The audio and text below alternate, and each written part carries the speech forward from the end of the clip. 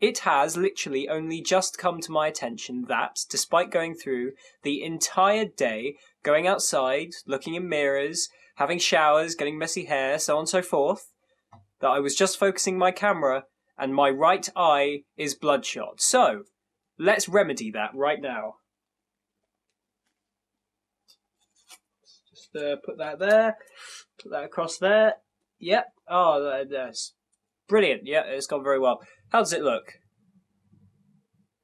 Oh, excellent. Yeah, it looks better already. Okay, so let's get on with the show.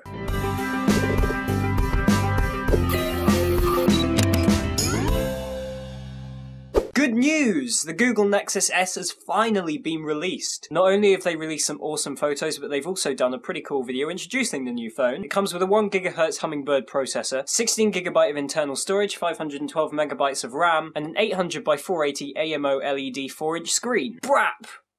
That took a lot of takes. There's a 5MP camera on the back and a VGA camera on the front. The two shops to get this phone first will be Carphone Warehouse and Best Buy, and the release date for this phone in the UK will be December the 20th. Also, in another piece of news, if you're more interested in the Android 2.3 Gingerbread release, Google have done a demo video on it showing what's different. Now, at first I thought the guy was talking English. Hello. Hello. 而家就同大家介紹一下最新推出嘅 Google 語音搜尋。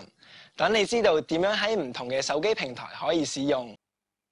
The video is only available in Chinese. However, if you would like to only see Gingerbread itself and not actually listen to the guy, go ahead, watch the video. And if you can speak Chinese, go ahead, watch the video. Next up is BlackBerry's iPad competitor, the Playbook. They demoed its features at an event in Canada. They were showing some of its 1080p abilities and its ability to multitask. The multitasking is really nice and they have a video of it. It flips really well between all of the programs. It's pretty cool. I recommend going to watch that. So do you remember the iPhone White and the fact that we were all speculating that it was never going to be released ever? Well, it turns out that Apple now has some new signs in its store that are stating that the phone will be released in spring 2011. I'm speaking with a lisp, I've got an echo in my ear. The annoying thing about this is that spring 2011 is far away. Then it is only a colour and I don't really care because I don't own an iPhone. Okay, that is enough news for today. I apologise about the hair, I only just got out of the shower. I apologise about my slight lisp, I have an echo in both ears. And I apologise about my bloodshot eye. However,